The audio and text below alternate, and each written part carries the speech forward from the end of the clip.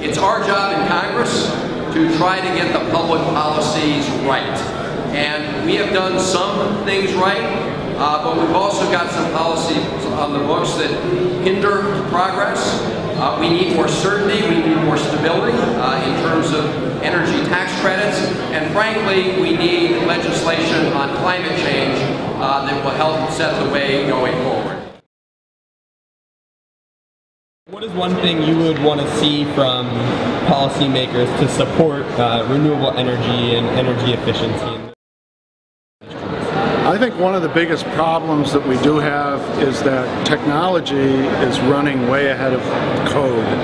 And as a result of that, a lot of technology is being held back, and a lot of the basically innovation to make zero energy, low energy, efficient homes is really being held up. Delving into that would be a big help. So of course, as a university, one of our biggest challenges is research funding. I think whatever is done, if there's a more kind of consistent long-term policies in place, that would help our business.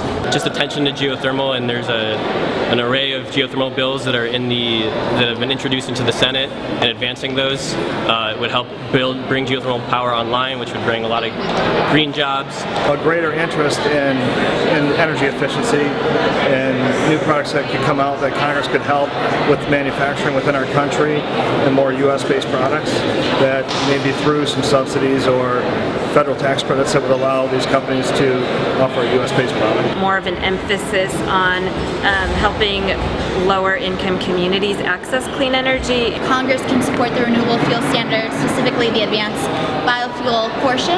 That would be great for our industry. Well, I think that Congress plays a role in creating incentives. I think some of the obstacles are in finance, so how can we create vehicles or incentives to drive deep energy retrofits? We'd like lawmakers to think a little bit more about what can be done to stimulate energy efficiency through the federal code at these large organizations like colleges and hospitals. If we package energy efficiency and renewable energy as a jobs bill, we advance our country forward, we advance the world forward, reduce our impact on the environment, we're creating more jobs so we have a better place for people, and we're going to be saving a lot of money, and we're going to be making money in the process.